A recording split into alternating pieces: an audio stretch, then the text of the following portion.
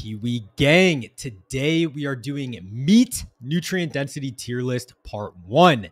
Today I'm going to be doing this first row. If you enjoy this, make sure to subscribe, comment, and like, and I will do a part 2. Let's go. First, we have chicken breast. Now, chicken breast is extremely overrated. So many people think that chicken breast is the epitome of health. Yes, it's a good source of lean protein, but there are plenty of other meats that are lean proteins that are just way more nutrient dense than chicken breast. It's a good source of B3 and B6, but it's very low in B12, which is the most important B vitamin, which a lot of other meats do have. It's not a good source of choline. On the mineral side, all you're really getting is phosphorus and selenium. Pretty much all meats have a ton of phosphorus and selenium. Those nutrients aren't very hard to get through food. There's not many deficiencies. They're not that unique. It's not high in iron or zinc, two other much more important nutrients that a lot of other meats have. Once again, I love chicken breast. It's great. It's a great source of lean protein, but it's just not that nutrient dense in the context of other meats. The protein does save it, but it's going in the C tier. Next, we have chicken thigh. Now, I think chicken thighs are a little bit underrated. On the vitamin side, it has much higher levels of B12 than chicken breast, and B12 is the most important B vitamin. On the mineral side, it's still got that phosphorus and selenium that you're getting from the breast, but it also has zinc and iron, which are much more important nutrients. Those are nutrients that much more people are deficient in, much less abundant in food. Yes, it's slightly fattier than chicken breast, but it's still pretty lean. And it's also just way more palatable than chicken breast. It tastes way better. It's way easier to eat consistently. People like it more. Chicken thighs are going in the B tier. Next, we have bacon. Now, this one really pains me. It pains me to do this because I love bacon. Bacon is so good. I get that thick cut steakhouse bacon from Whole Foods. It's the best thing ever. I eat it with my eggs. I eat it with my beef. But unfortunately, bacon just isn't nutrient dense at all. The only nutrient you're really getting from bacon is sodium. It's very fatty. It's not a great source of protein. Almost all bacon that you buy at the store is going to be feedlot. I eat bacon all the time. I love bacon. This is hard for me to do. It's really tough.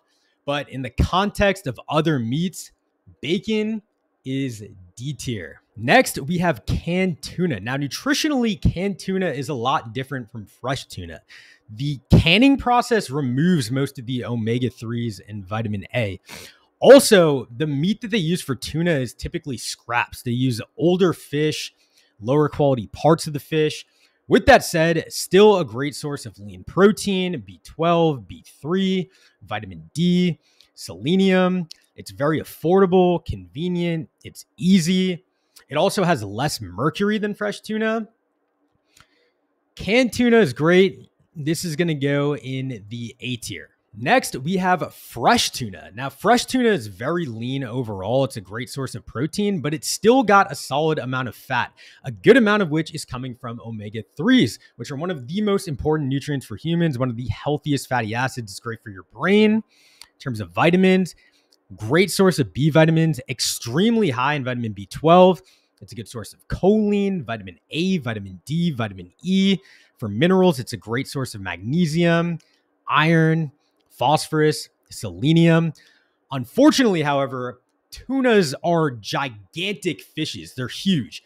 And bigger fish tend to be higher in mercury. So unfortunately, tuna is very high in mercury. And that's the only thing that's keeping it out of the S tier. We got to put this in the A tier. Next, we got ground beef. Ground beef is a great source of B12, great source of B6, B3, choline.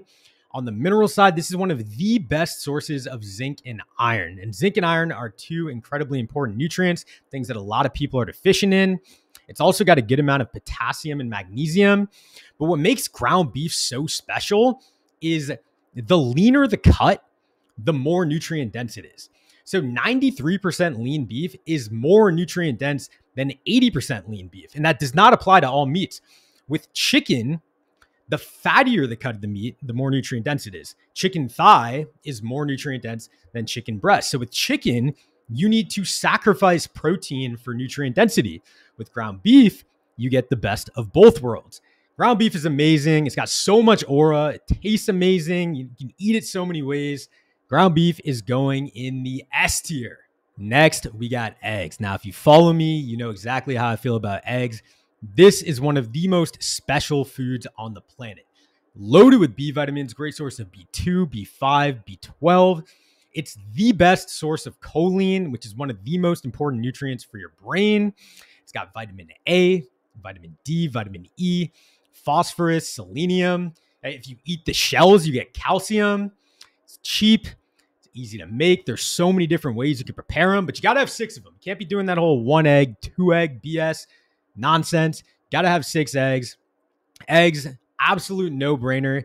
These are going in the S tier. Next, we have bologna. Bologna is bologna. It's basically pork trimmings, mechanically separated chicken and turkey, sugar, water, salt, starch, fillers, emulsifiers. It's extremely fatty. A 4-ounce serving will give you 13 grams of protein, 33 grams of fat for a total of 381 calories. It's basically just pure fat. Nutritionally, it's not high in any nutrients besides sodium. Bologna is going straight into the F tier. Next, we have beef liver. Now, obviously, beef liver tastes horrible, but we all know it is one of the most nutrient-dense foods on the planet. It's extremely rich in B vitamins, especially B12. It's a good source of choline, folate, extremely rich in vitamin A, extremely rich in copper, great source of zinc, iron, phosphorus, and selenium. It's also a good source of protein. You do need to be careful, though, because it's so rich, as I alluded to earlier, in vitamin A and copper, that eating too much of it could lead to toxicity in those nutrients. That's why I typically don't see people eating like a whole pound of liver, just a few ounces here and there. Still, you already know what it is. Beef liver is going in the S tier. Next, we have salmon. Salmon is an absolute superfood. It's one of the best sources of omega-3 fatty acids on the planet, but it's still very lean and still a good source of protein. On the vitamin side, it's an amazing source of B12. It's a great source of all B vitamins. If you eat half a pound of salmon, you're getting more than half of the RDI for all of the B vitamins. It's a good source of choline, vitamin A, vitamin E. It's a great source of vitamin D. It's one of the only foods that's actually going to give you a significant amount of vitamin D. For minerals, it's got phosphorus, selenium, magnesium, potassium. It's giving you everything. It tastes amazing. It's got so much aura. Salmon comes out of the oven. It's got that juicy, flaky skin. It's so good. Salmon is going in the S tier.